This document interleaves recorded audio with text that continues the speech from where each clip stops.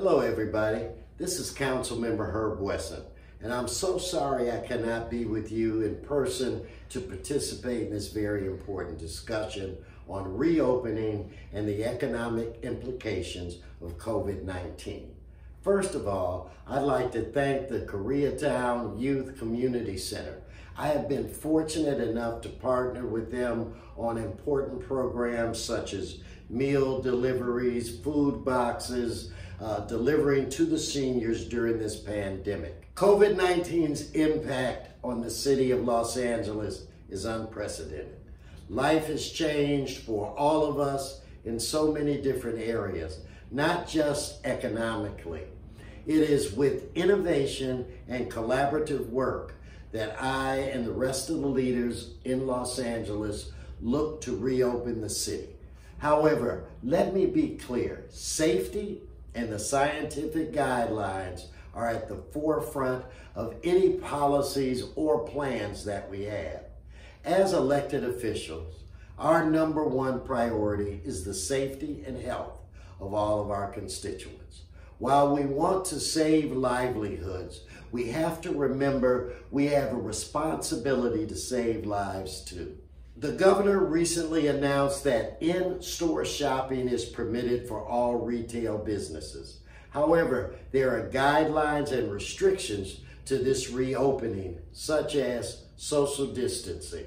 The city of Los Angeles is supporting businesses by giving out microloans. There are other resources at the county, state, and federal levels available to help out small business.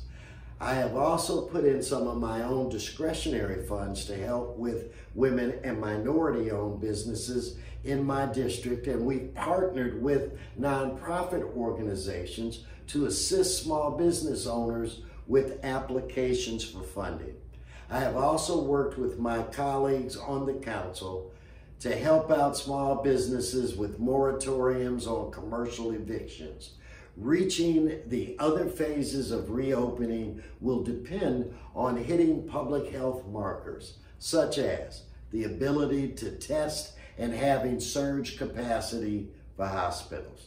This is why I'm proud that the city of Los Angeles was the first major city in the country to offer free testing for all residents. While the number of testing has increased, it still has not reached the results that we are looking for, especially in communities of color. The pandemic has shown alarmingly disproportionate levels of impact on communities of color. So any legislation or policies I introduce will keep this in mind. This will be an ongoing conversation in the weeks and months ahead. As we enter new phases of reopening, I want to emphasize that we're not out of the woods yet. I know these have been incredibly difficult times, but we must stick together and continue to look out for one another. As always, if I can ever be of service in any way, please don't hesitate to reach out to me or my office.